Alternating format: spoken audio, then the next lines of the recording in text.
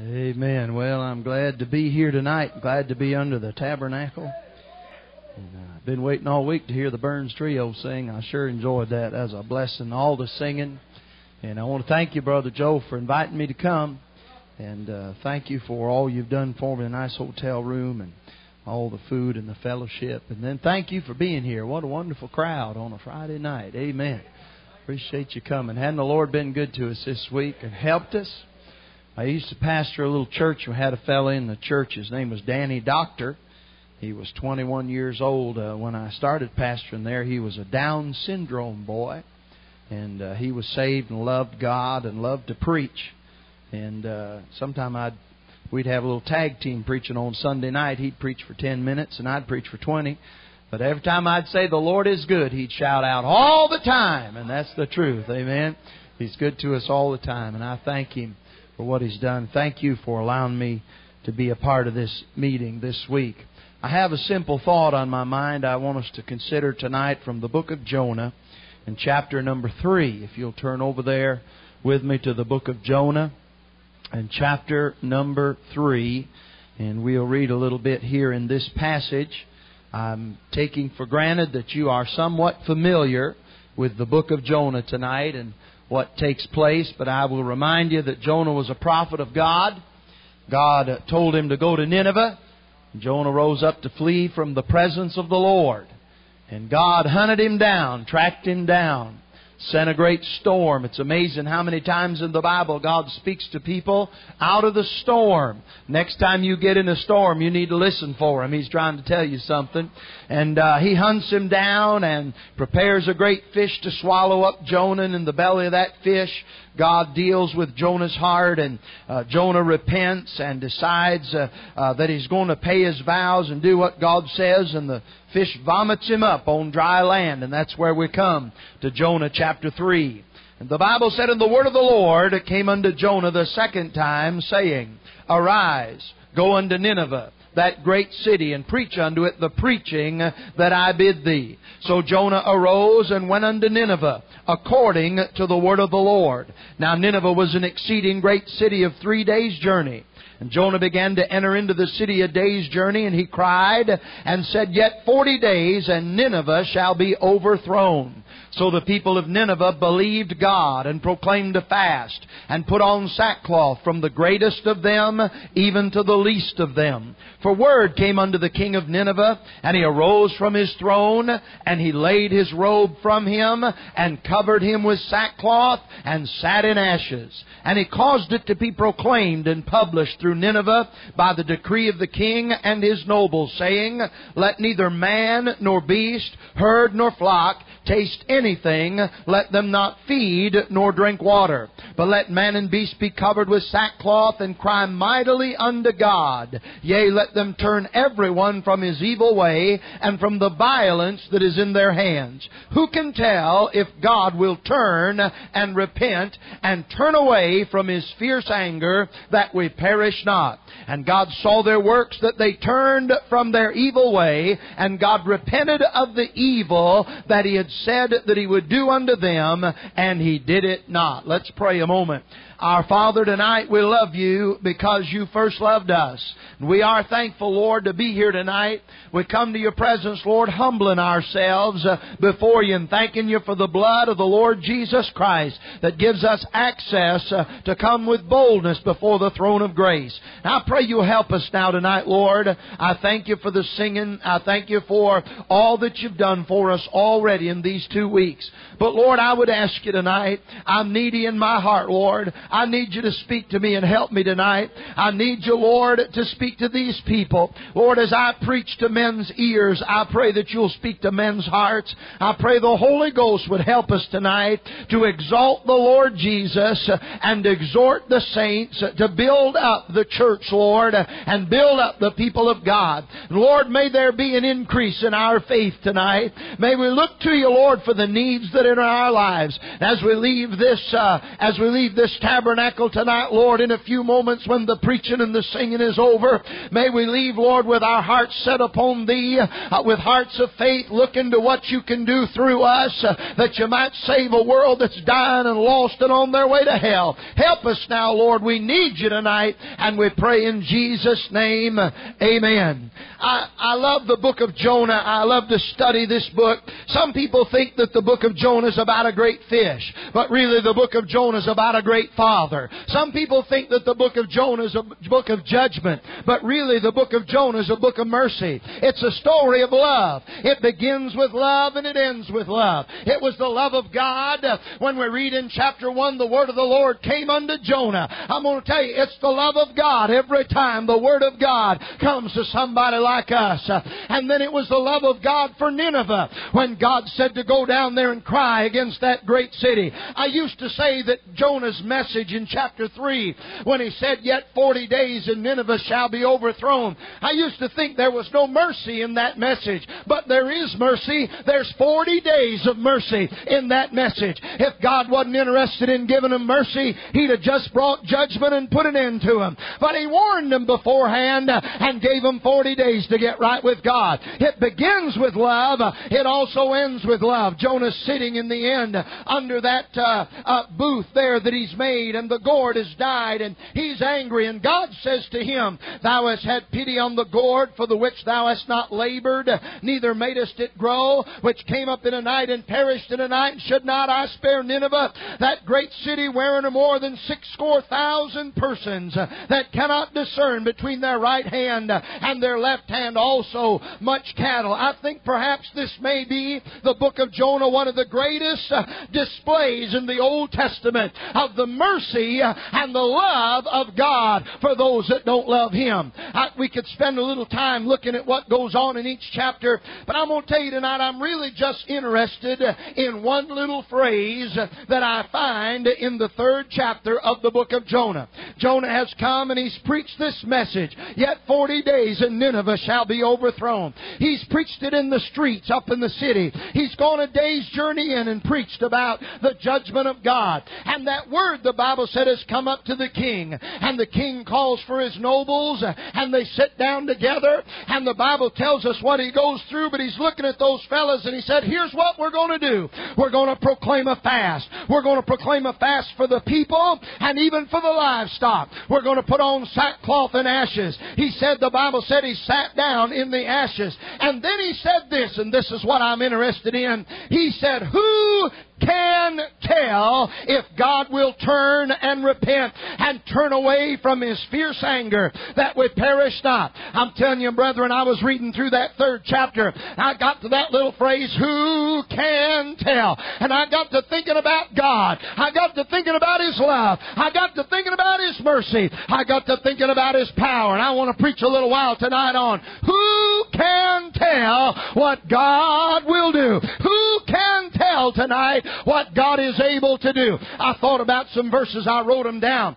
The Bible said, Jesus said this, with men this is impossible, but with God all things are possible. In Jeremiah, God said, behold, I am the Lord, the God of all flesh. Is there anything too hard for me? I want to ask you tonight, you say, preacher, I've got a need in my life. I just don't know how I can get victory. I just don't know how I can get over this. I just don't know how I can get through this. I'd like to say to you tonight, who can tell what God is able to do in your life? I was thinking tonight, and I'm going to preach in a minute. I got to warm up a little while. I was thinking tonight about some of the things that I have seen God do in my lifetime, and some of the things that I've read about in the Bible that God has done in people's lives. I was thinking about in the Bible a man named Jacob. You know what Jacob was? He was a liar. He was a deceiver. His name, Jacob, means the heel catcher. He came out of the womb holding on to his brother's heel, and that was the bent of his life. It seemed like he spent the rest of his life conniving. He had a scheme, reaching, always had a plan. But I'm going to tell you in Genesis chapter 32, Jacob had a wrestling match with God. God wrestled wrestled with him, and Jacob lost and God won. But the truth of the matter was, Jacob won also when he lost to God. Now I thought about Jacob. Here is a man who's a deceiver. But it's an amazing thing what God can do with a man who's a liar when he gets a hold of him. Go over to the New Testament and find out where Paul begins to talk about the oracles of God. He's speaking about the Jews, and he says, what advantage hath the Jew? And then he makes this statement. He said, through them came the oracles of God. You know what the oracles of God are? That's the Word of God. You know, the only truth we have in this world today is found right here in these pages, that blessed Word of God. I want to ask you where it came from. I'll tell you where it came from. God used a man that used to be the notorious liar and worked in his life, and out of his descendants, out of the descendants of the liar, came the only truth that we have in the world. Who can tell what God can do with an old sinner? Who can tell what God can do with a life? I thought about a little girl in the Bible over there in the book of Joshua by the name of Rahab. And the Bible said she was a harlot. You know what a harlot is? Somebody tried to say, well, she's an innkeeper. No, she wasn't an innkeeper. She was a harlot. And I'm going to tell you, friend, she'd lived a wicked life. And no doubt as a harlot had suffered at the hands of men and lived an immoral life. But something happened in her life. She heard about God. And the Bible said when those two spies came into Jericho, she met them and she said, I know that your God is a God in heaven and the God in earth. And it's an interesting thing. She hid them on the roof among the flax. And the Bible said in Proverbs 31, that's what the virtuous woman does. She works with the flax. Something had happened in that little girl's life. What was it? It was God that moved in. I'm going to tell you something, friend. Here is a woman who was a harlot, had a wicked past. But if I've studied my Bible outright, she married a man named Salmon, a man in Israel. And they had a son named Boaz. And one day Boaz was out in the field and a little old girl by the name of Ruth who was in a strange country and had no father and had no husband to look out after her. She walked out into that field and Boaz came a-walking up and he said to her, have not I charged the young men not to touch thee? When I read that I thought, here is the son of the harlot. But God got a hold of her life and she raised up a boy who knew how to protect a woman and treat her the way she ought to be treated. Who can tell what God can do? I thought about a woman in the Bible by the name of Bathsheba. She was an adulteress. Did you hear me? The Bible said she was an adulteress. She committed adultery with David. But God forgave that sin. And God must have worked in her life. Because over in Proverbs chapter 31, there's a fellow that wrote a little thing about how to find a good woman. How to find the right kind of woman. He talks to us about a virtuous woman. You know how he starts it? He said, these are the words of Lemuel, which his mother taught him. You know what Lemuel is? That's Bathsheba's a pet name for her son Solomon. Here is a woman who was an adulteress. She was, in fact, the strange woman in the past. But God must have got a hold of her life and turned that thing around. And she teaches her boy what to look for in a wife. I'm saying to you, who can tell? Who can tell? Who can tell what God can do? I thought of some of the things I've seen in my own life. I remember preaching. A fella came up to me the other night and mentioned about years ago when I used to go preach at Shining Light Baptist Church in the youth camp. I'm telling you, we had some meetings down there. And I remember the very first year that I was ever there. I went to the Shining Light Baptist Church and I got up on a Sunday morning. We had a service and we had 3 people saved. We had a good service. But Sunday night I got up. I had a message I felt like God wanted me to preach. And I got up in the pulpit and I opened my Bible. I read the first 3 words of the text. Just 3 words. And before I could get out the 4th word, this woman jumped up in the seat out there in the pew and she hollered. She said, stop! Stop! And I looked at her. She said, I'm supposed to be a counselor this week. I'm supposed to counsel with young people. And she said, I'm not saved. I'm not even saved. I'm not even really saved. I got to get saved and I got to do it right now. And here she came and bowed down at the altar. Well, I'm going to tell you, I wasn't used to that. How they're supposed to get saved when the service is over with. You know, I didn't know exactly what to do. So I said, well, I'll try it again. So I read those same 3 words. And when I got to try to get that 4th word out, a man jumped jumped up in the service and said, wait, I'm not right with God. I've been visiting this church and God told me to join, and I'm supposed to join, and I got to get it right with God. And here he came. I said, okay, one more time. I read those same 3 verses again, and when I tried to get to that, same 3 words, I tried to get to that 4th verse, and another man jumped up and said, stop! I'm not saved either. I'm slow, but I catch on after a while. I closed my Bible, sat down, and 12 people got born again in the service. What are you saying? I'm saying, who can tell what God can do? Who can tell tonight? Now I'm looking in this passage. Now I want us to look at the book of Jonah tonight, and I want to reinforce this point tonight. Who can tell? Who can tell? And I believe the reason God wants me to preach this tonight is because there's somebody here, maybe a lot of somebodies, who's facing something in your life, and you're looking at it and you're saying, there's no way to get by this. There's no way to get over this. There may be some precious mom and dad tonight who've got a wayward son or a wayward daughter, and you're saying they're too hard. They've gone too far. There may be somebody you know tonight that's lost without God, and you say they're too hard for God.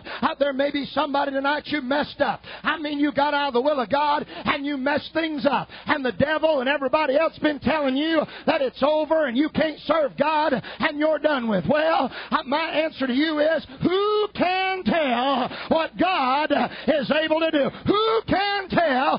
By the way, can I just say this to you? There's a whole lot of people who'd like to tell God what He can do and what He can't do. There's a whole lot of people who would like to decide for everybody else whether God can use them or not. My answer is, who can tell who has directed the Spirit of the Lord or being His counselor have taught him? He don't need my advice. Hallelujah. I believe I'll just say, who can tell what God can do?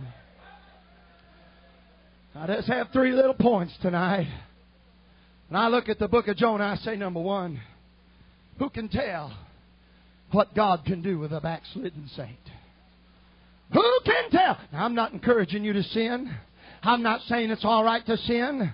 I'm not saying to you that it's not a serious and a dangerous thing for a child of God to get out of the will of God. I'm not saying to you that there's no chastisement. I'm not saying to you that there won't be consequences of your sin. But I am saying to you, there is a wonderful, loving God of mercy. And if you'll repent of your sin and come back and get your heart right with God, who can tell what God can do with a backslidden saint? Now here's Jonah. Here's Jonah. We read about one other prophecy that Jonah has made. It was a popular prophecy. He prophesied that Israel would enlarge their coasts. I reckon that made him popular among the people. Now God has come to him. I don't know how many prophecies he has uttered, but we'll only find 2 in the Bible. That first one, that Israel will enlarge their coast. And now God comes to Jonah and He said, now I got another prophecy for you. I got a sermon I want you to preach. But it's not in Israel.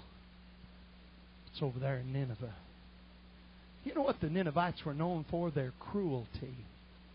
That's why in this passage we read, when they repented, the king said, let everyone turn from the violence that is in their hand. You know what they were known for? They were known for taking their enemies and filleting them, skinning them alive, and leaving them in the sun to dry. That's what they're known for.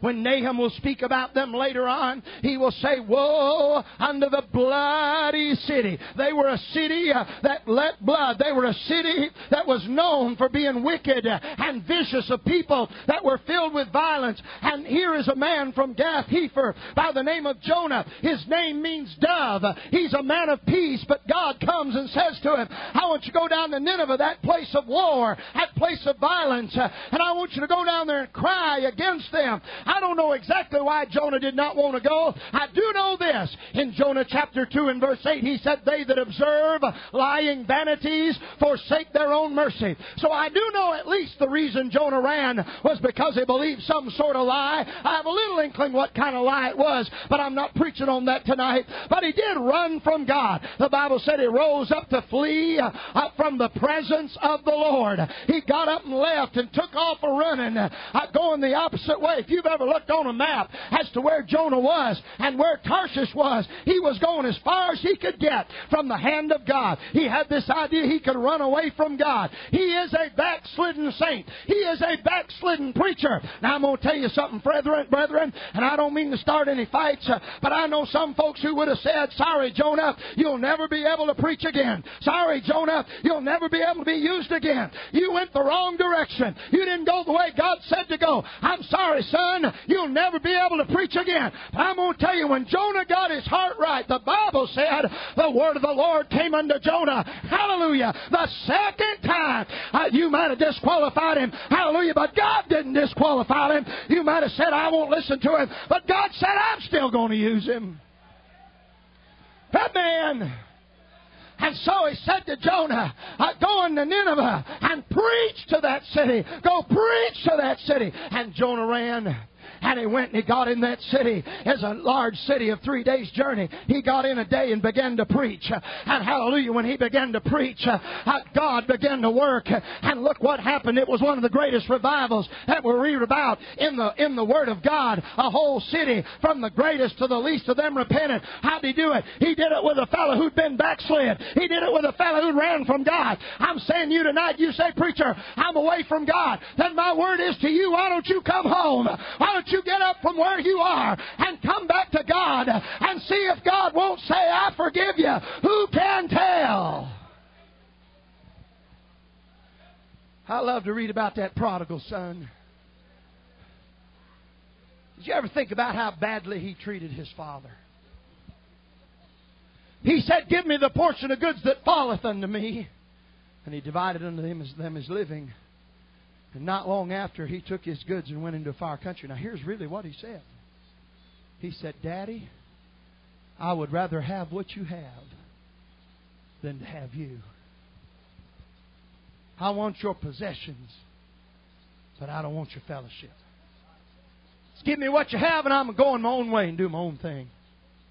You know, when I had a fella in my home one time and had some guns in a gun cabinet, a shotgun, a couple of rifles. He looked at him. He said, "My, those are nice." I said, "Those are an inheritance from my daddy." He said, "I bet you're glad to have them." I said, "Well, I'm glad I have them, but I'd rather have Daddy." But this boy said, "I'd rather have the inheritance, and I don't want nothing to do with Daddy." And off he went. He's pretty sorry, isn't he? He's as sorry as you and I are when we turn from God and run from God. And we take advantage of the gifts of God and forget about the one that gave them to us. And we live our own life and we get in a far country, and there's that boy. He's out in that far country and he gets down to nothing. He's in the hog pen. He's down there. The Bible said he fain would fill his belly with the husk that the swine did eat, and no man gave unto him. And I like this little phrase. The Bible said he came unto himself. He came to himself. What does that mean? Did you ever go in the Walmart and you met somebody you knew and you went home and said, "Guess who I came upon in the Walmart?" And what you're saying was, "I recognize somebody." You know what he did? He got down there in that hog pen and he came to himself. He recognized himself. He saw what he was and where he was. And when he did, he said, how many of my hired servants in my father's house have bread enough and to spare, and I perish with hunger? And then he said, I will arise and go to my father and will say to him, Father, I've sinned against heaven, and before thee am no more worthy to be called thy son. I like what he said. You know what I like about it? It sounds to me like he's rehearsing. Not that he doesn't mean it. He means it. But he wants to say it just right. It sounds like to me that he heads up out of that hog pen with it written down, saying, here's what I'm going to say to my daddy. Father, I've sinned against heaven, and before thee I'm no more worthy to be called thy son. Make me as one of thy hired servants. He's a practicing. You know why? Because he thinks he's going to have to talk his daddy into letting him come back. He thinks he's going to have to convince him to let him come back on the property. But you know what happened just as well as I do. When he was yet a long way off, his father saw him and had compassion and ran and fell on his neck and kissed him. I like that word kiss. It's a word. It doesn't mean this. It means this.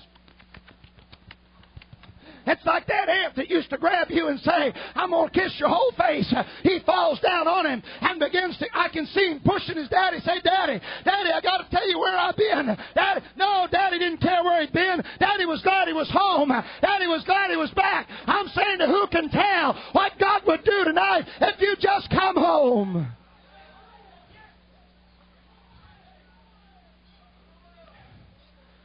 You say, preacher, you don't know how far away I got. Well, how far away was the far country? How far away was Tarshish? Long way. How far away was Moab? Long way. Said, preacher, you don't know what I've done. No, I don't. But I reckon that boy had to smell that hog pen on him. But when it came home, Daddy never said one word about it. Daddy never said one word about that hog pen. Daddy said, bring forth the best robe and put on him. Put a ring on his finger, shoes on his feet. Kill the fatted calf. You say, preacher, I just don't know. I don't know either, but who can tell? Who can tell? If you just get up and come to him tonight, if you just tell him the truth about what you are and where you've been, who can tell what this loving and kind and merciful God would do if you just come home? I was preaching out in Pennsylvania, a place called Camp Glory. One afternoon we had all the preachers and singers get in and everybody else had gone home. We had a little service with just us. And we testified to one another and sang together and had a time of prayer requests. One dear family stood up, the mother and the father, and said, I wish you'd pray for Sonny.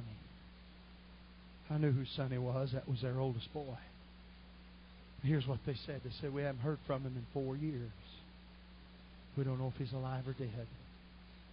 Their hearts were broken. They were weeping and crying. So I wish you'd pray for Sonny. So we did. We got on our knees and we called on God and called Sonny's name. Asked God to work in his heart. As in July. September, I was preaching at the Liberty Baptist Church in Traverse City, Michigan.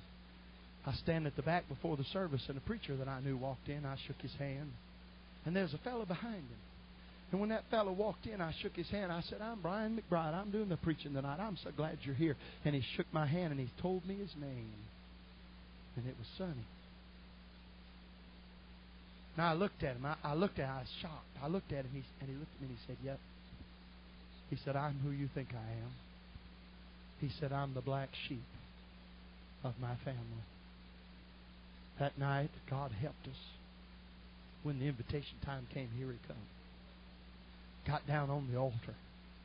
I got down beside him on the altar and said, Sonny, what'd you come for? He said, I want to get right with God. He said, I've been out. I want God to forgive me. I want to come home. And down there on the altar, he prayed and poured his heart out to God.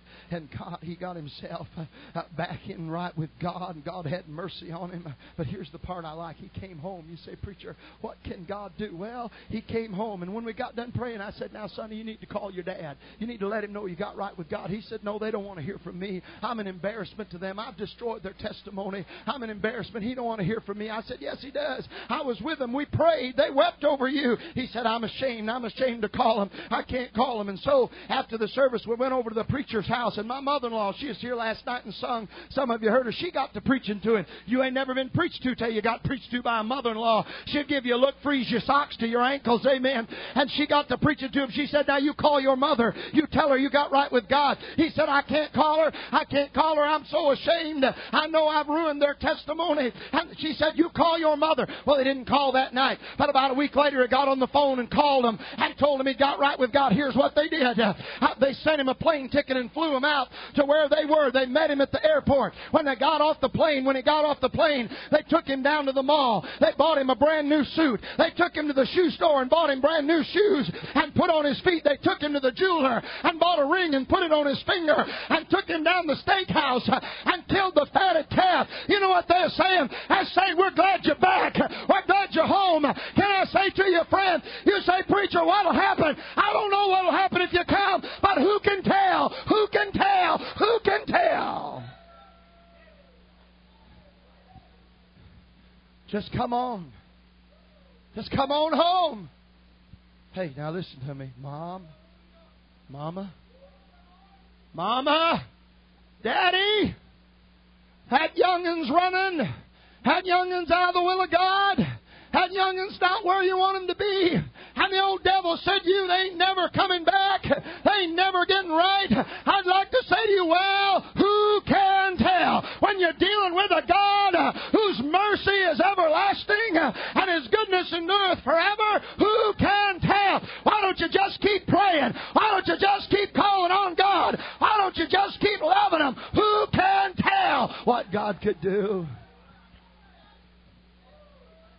A dear friend of mine was preaching, and he preaching on that passage where Jesus said, this kind cometh not forth, but by prayer and fasting.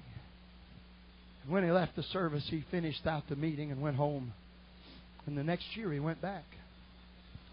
White-haired lady met him at the door. She said, preacher, you probably don't remember me, but I remember you. She said, do you remember last year you preached on this kind cometh not forth, but by prayer and fasting? He said, I remember. She said, after you left, something happened to our daughter. She said she went crazy. She started to live. She'd been saved, had profession of faith, but she started to live a wicked life, and she ran away. We didn't know where she was. But she said, I remembered. This kind cometh not forth, but by prayer and fasting. And she said, I began to pray, and I began to fast. She said, I would pray and fast on a regular basis. She said 2 or 3 months went by. We didn't know where she was or what she was doing. She said, we got a letter in the mail. No return address, just a letter.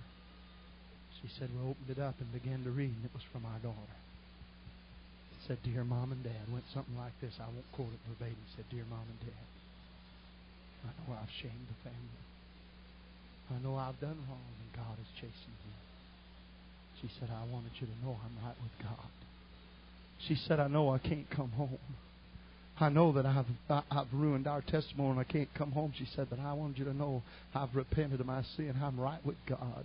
I'm living in a little apartment and I'm going to a good church, and I wanted you to know I'm living for God. And I wanted you to know I love you and I'm sorry. And she ended the letter. There was no return address, but there was a postmark. And they used that postmark to track down where that letter came from and found that little old girl in that apartment and packed her up and took her in their arms and carried her on home. You say, what he said? Here's what I'm saying.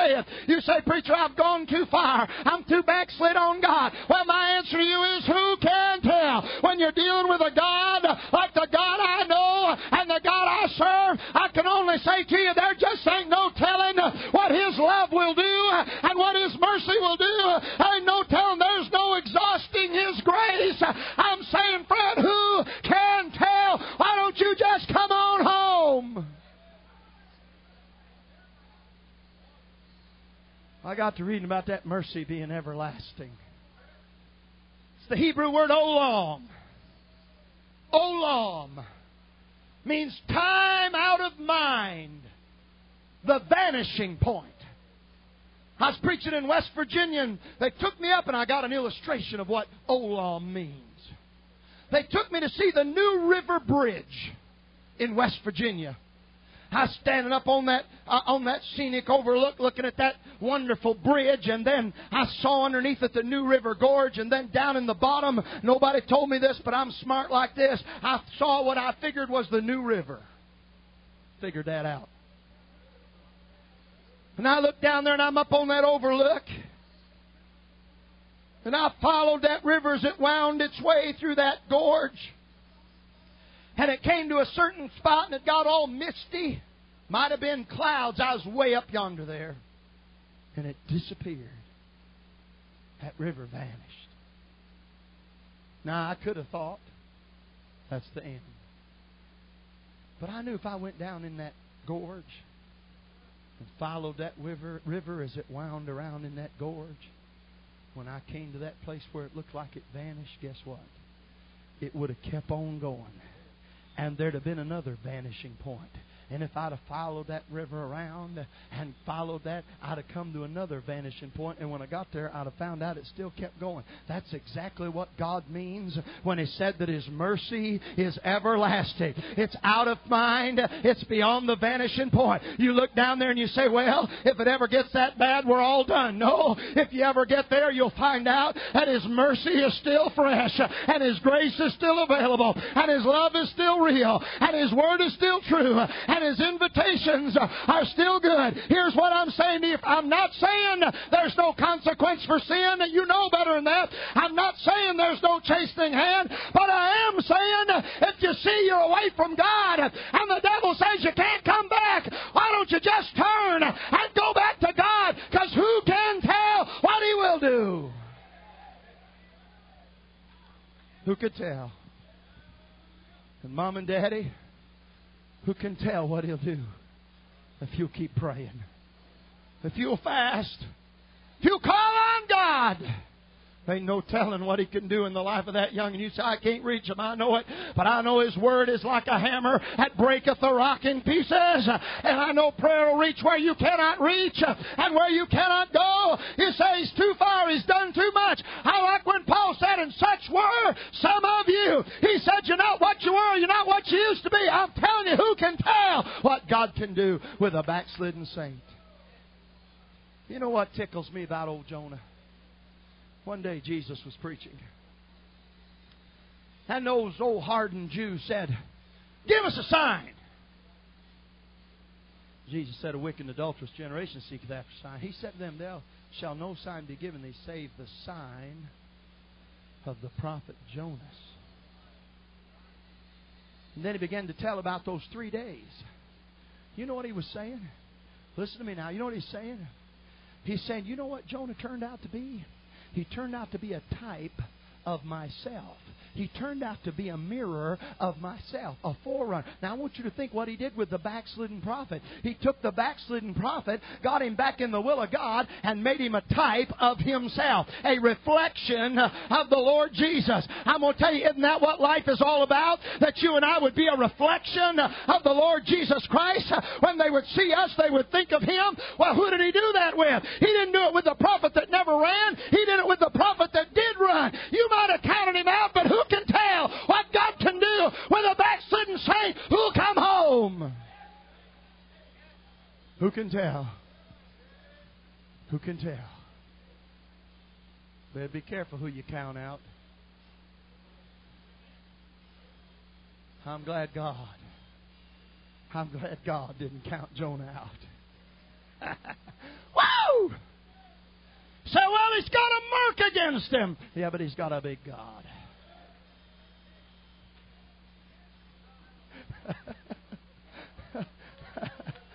Oh, one fellow was riding on an ocean liner one day, and he looked out over the water and the ocean, and he saw the reflection of the sun.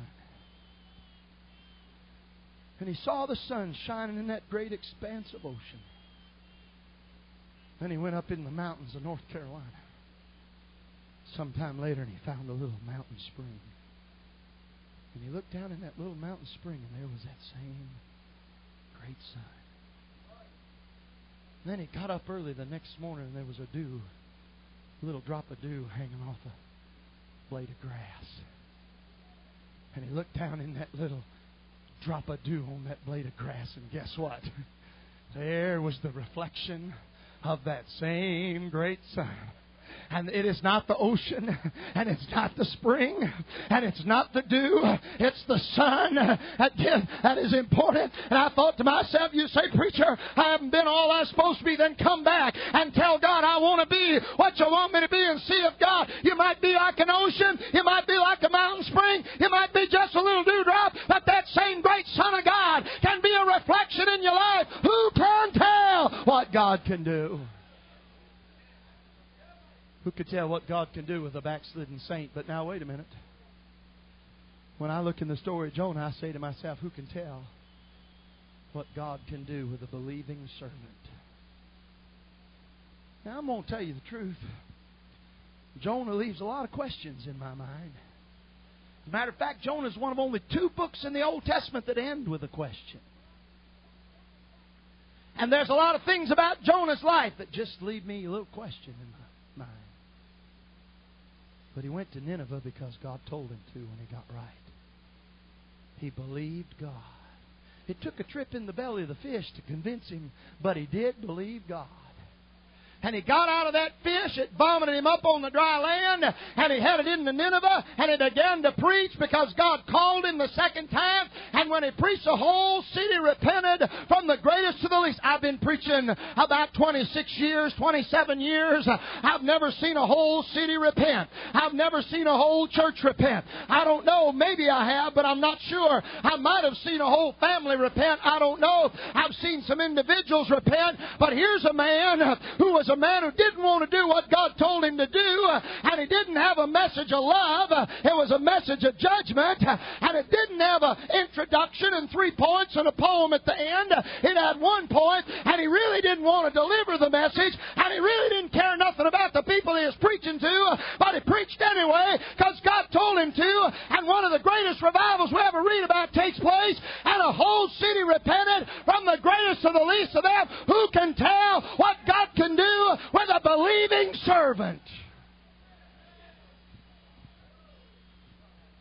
You say, well, I'll tell you, preacher, sometimes I don't feel like serving. Neither did Jonah. Are you listening now? Sometimes things go on in my life. Things were going on in Jonah's life. But he believed what God said. Hey, look at me. It's a great indictment against us tonight that a whole city repented at the preaching of the man who really didn't want them to get right, who did not love them, and who only preached them one message, and they repented.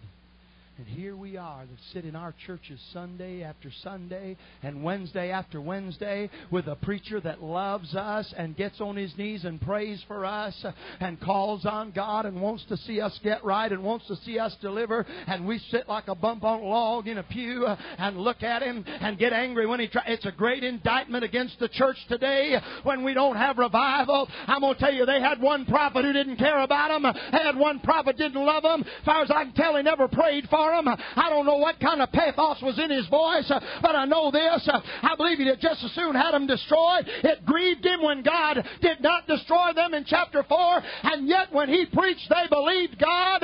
It's an indictment against the church, but hallelujah, it's an encouragement to the man of God. You say, preacher, I got some hurdles in my service. Jonah had some too, but if you'll just take God at His word and do what He tells you to do, go where He sends you, say what He says to say, there ain't no telling what God can do. Who can tell? I heard a story about a man driving down the road, a preacher, and it was a pouring down rain. And as he drove down the road, he saw a man walking. The man had on a shirt and a tie and breeches and had his coat kind of wrapped over him, and he was walking in the rain. And the preacher thought, well, I better help him. And he stopped and said, sir, can I give you a ride? He said, yes, I'd love a ride. He got in and they start down the road, and that man he picked up looked over at the preacher and said, are you born again? He said, I am. I'm a preacher. He said, well, so am I. He said, really? He said, what were you out doing walking in the rain? He said, I just got done preaching. Revival meeting. And my car broke down and I'm walking home. He said, well, how'd it go? He said, I preached tonight on Nicodemus. He said, you thought Nicodemus? He said, yes, sir, out of John chapter 3. I preached tonight on Nicodemus. He said, you mean Nicodemus? He said, Nicodemus, John chapter 3. He said, how'd the service go? 17 saved.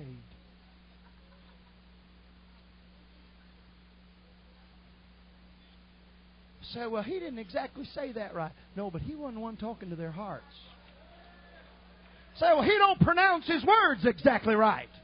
No, but the Holy Ghost has never had any trouble with English. Say, well, he's not too polished in his preaching. No, but the Holy Ghost's been at this a good long while. You say, well, he's not too educated, not too learned. No, but the Holy Ghost is God and always has been God and always will be God. And He understands and He knows the heart. You say, preacher, I'm going to tell you, I sure would like to serve God. I'd like to just surrender, but I just don't know what I can do. That's your problem, friend. It ain't what you can do. It's what He can do. It ain't how good you are. It's how wonderful He is. There ain't no telling what God will do with a servant who'll just believe Him.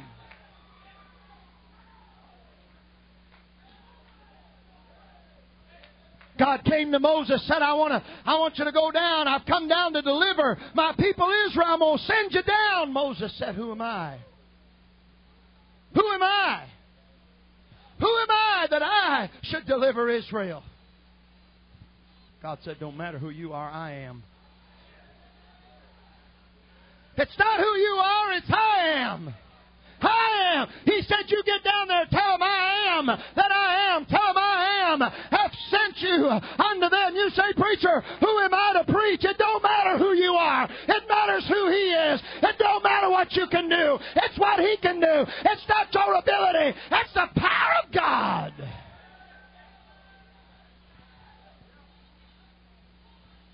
I got this thought in my mind. I probably got too much imagination. But I got this thought of Moses headed in to put his finger in Pharaoh's face and say, let my people Israel go. God said, I'm going to smite your firstborn. He's raised in Egypt. He knows the power of Pharaoh. He knows Pharaoh has, with a word, power of life and death over him. I see him walking in, going in that palace, passing those pillars. And them soldiers going down that hallway, maybe guards on each side. He comes down and stands and waits his turn as they're fixing to announce his name before Pharaoh. Pretty soon he's walking in, and there's the bodyguards on each side of him. And he's walking up to the throne. And there sits Pharaoh high up on the throne, lifted up. And I could hear Moses say as he's walking along, I'm not able to do this. I'm not able to do this. I am not able to do this. And ringing in his ears is that name. I am. I am. I am. I am. I see him leading them people out of Israel, and they're saying, they're wondering, weren't there enough graves in Egypt that you brought us out here in the wilderness to die? We want some water. I see Moses saying, I am not able to lead this crowd. I'm not able. But I hear ringing in his ears that name. I am. I am. I am. I'm telling you, friend, it's that faith that pleaseth God, and that's the victory that overcometh the world, even our faith. I'm saying you just believe God. Hey, young man, God's dealing with your heart about preaching. You say, I don't know if I can. No, it's not whether you can. It's whether He can. And I say to you, He can, friend. He's able. Just let Him have your life. What could God do with somebody like me? Who can tell? Who can tell what God could do? Woo! With somebody like you. Who can tell what God could do with a believing servant? Hey, dear preacher, you're facing the trial. So I don't know if we'll get through this. Well, who can tell what God would do if you just believe Him? Just take Him at His word. Who can tell? Here's a third thing. I look at this passage and I look at the life of Jonah. I say, who can tell what God can do with a backslidden saint? Who can tell what God can do with a believing servant? But who can tell what God can do with a burdened sinner? Here's a king seated on the throne, known for his violence. Here comes the little old prophet into the city, a day's journey, preaching, yet 40 days and Nineveh shall be overthrown. I don't read where he ever made it into the king's presence. But there's a searching quality about that Word of God.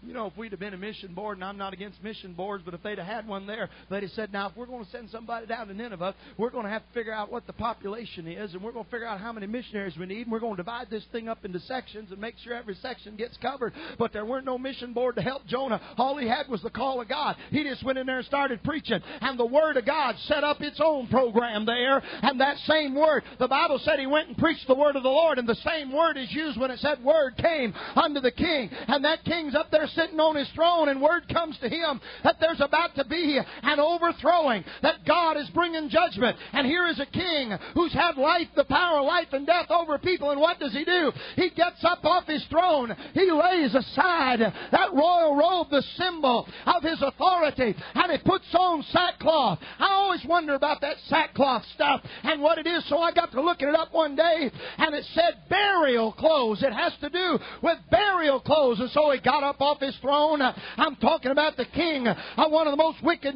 cities that ever lived, maybe a wicked nation. He got up, took off his throne, put on sackcloth, and sat down in the ashes and said, we got to get right. We got to proclaim a fast. You say, was he serious? I reckon he's pretty serious. He wouldn't even let the cattle eat. He said, we're not just going to do the people. We're going to put sackcloth on the cattle, and we're going to proclaim a fast even among the herds. What was he saying? He's saying we're going to get right with God. Who can tell? I like to picture it. He's sitting down there in the ashes, and his nobles are standing around him. And they're always the ones that give him counsel. He said, have you heard? They said, we've heard. He said, what are we going to do? What are we going to do? One of them might say, I've heard of this God. I've heard of how the plagues that He brought upon Egypt. He's a God of judgment. We're through. There's nothing we can do. Another one step forward and say, I've heard of this God. I heard how He dried up the water of the Red Sea. I heard about what He did in the city of Jericho. I've heard of Him. We're done for and no hope. Maybe another one stepped up and said, you're right, He's a holy God. He's a God of judgment. And I've heard that He's done great things. But I've also heard that He's a God of great kindness and a God of great mercy. And maybe if we just repent and get our hearts right, turn from our sin, who can tell what this great God of mercy might do for us? And so the king said, okay, here's what we're going to do. We're going to proclaim a fast, and we're going to tell everybody to mean business with God, and we're going to turn from the violence that is in our hands. We're going to turn from our sin and our wickedness. And who can tell if God, and you know what happened? Exactly what that just explains and reiterates and reinforces the nature of God. The Bible said when He saw their works, that they turned from their evil way, He repented of the evil. You know what? Nineveh really did get overthrown. Their sin got overthrown. Their wickedness got overthrown. Their rebellion got overthrown. God really did overthrow them, but He didn't overthrow them with judgment. He overthrew them with mercy and overthrew them with grace. Hallelujah. See, you're here lost tonight. You're lost without God, without hope in this world. You say, I'm too big a sinner. Hey, friend, I know where there's a big God. He sitteth upon the circle of the earth. He filleth up the heavens. He spreadeth the heavens like a tent. I know where there's a big God. Who can tell? Who can tell? If you just kneel at His feet. One day there was a king named Ben-Hadad. Old Ben-Hadad fought the children of Israel and lost. He got whooped. They took his kings and hid in a house, and he said, what are we going to do? They're going to kill us. And one of them generals stepped forward and said, I've heard that the kings of Israel are merciful kings. He said, let's do this. He said, let's put on sackcloth. And he said, let's put ropes on our heads and go to the kings of Israel. You know what he's saying? He said, let's do this. Let's just take a rope, put it around our neck, and take the other end in our hand, and go to the king of Israel and hand him the rope and tell Him we're your servants. Do with us what you will, and see if He'll not have mercy. Oh, dear friend, why don't you do it tonight? Why don't you do it? You say, preacher, I see what my sin has done. I see the mess I'm in. Then why don't you just put a rope around your heart and come to the Lord and hand Him the other end and say, here you are, Lord. I repent. Can I have some mercy? You say, well, we do. Who can tell? I got a pretty good idea what He'll do. I got a pretty good idea He'll fall on your neck and kiss you like He did the prodigal son in that passage. I got a pretty good idea that He'll save you if you come to Him. But preacher, how can a holy God, how can He save a sinner? How can He love someone that's sinned? I'll tell you why. Because when I read Jonah chapter 3, I see a picture I just can't get away from and I can't get over. I see a king who was sitting on a throne and he heard about a sin problem. And because of the sin problem, he got up off the throne and he took off his robe and he put on death clothes and sat down in ashes. I'm not talking about the king of Nineveh. I'm talking about another king who sat on the throne of glory named Jesus Christ, King of Kings and Lord of Lords. And there was a sin problem, not his own, but yours and mine. So he got up off the throne in heaven and laid aside his royalty and put on death clothes and sat down among the ashes so that you and I could come and get born again and know the forgiveness of God. Who can tell?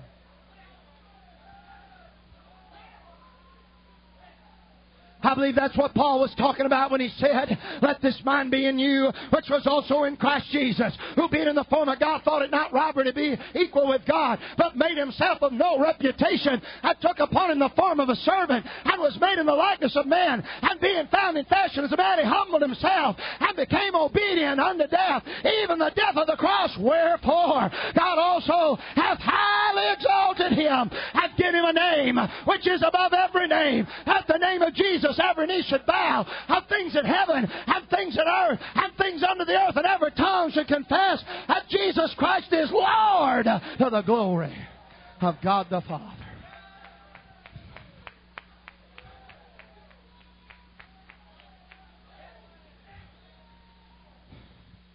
There was a king who saw your need and laid aside his royal robe. He didn't cease to be God, but he put on the death clothes. And you and I are dust and ashes, and he sat down among us and died. Why? So that I could stand in this pulpit tonight and say to sinners, who can tell? So I could stand in this pulpit tonight and say to backslidden saints, who can tell? So I could, hallelujah, so I could stand in this pulpit tonight and say to discouraged but believing servants, who can tell what God will do if you just come to Him? Who can tell? Who can tell? Who can tell?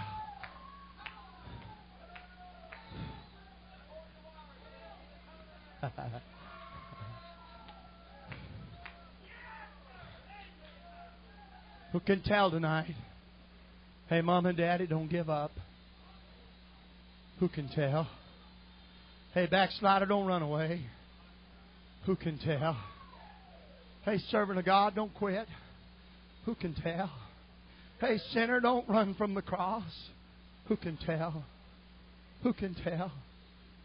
Who can tell tonight what God could do if we just ask Him?